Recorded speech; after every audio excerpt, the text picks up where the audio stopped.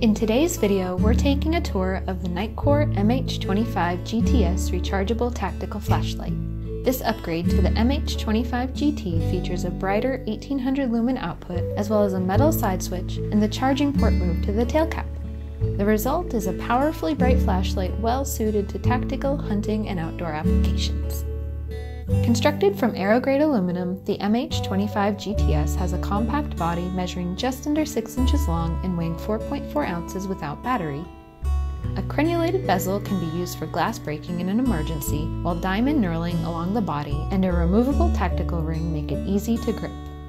Behind the MH25GTS is a CREE XHP35HD LED that reaches 1800 lumens of output on turbo with 332 yards of throw distance. That's perfect for scanning for targets in the distance and lighting up the darkest corners.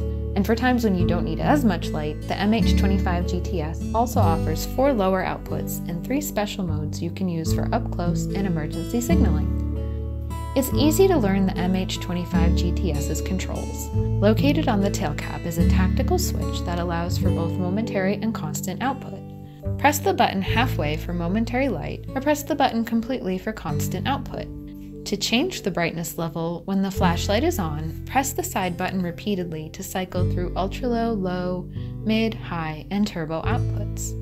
The MH25GTS automatically memorizes the previously used setting and returns to it the next time you turn the flashlight on. When the MH25GTS is turned on, you can always access a momentary burst of turbo by pressing and holding the side button. Release the button to return to the previous output. And for those times when you want to avoid sudden bright lights, you can always access ultra-low directly when the flashlight is turned off. Simply press the side button and tail cap at the same time, and the MH25GTS will turn on to ultra-low. The MH25GTS also has 3 special modes you can use for emergency signaling and alerting. When the light is on, double press the side switch to enter strobe mode. From here you can press and hold the side button to cycle to beacon and SOS modes. Tap the switch to return to constant output. The MH25GTS features a built-in micro USB charging port located on the tail cap, so it's easy to keep your flashlight charged and ready no matter where your travels take you.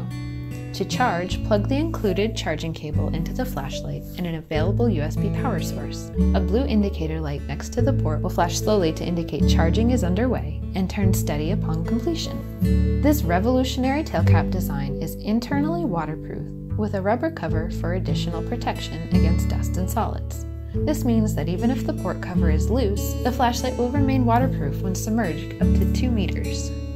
A power indicator light under the side button will let you know when it's time to charge by reporting the current remaining power. With the flashlight off, press the side button to activate this feature.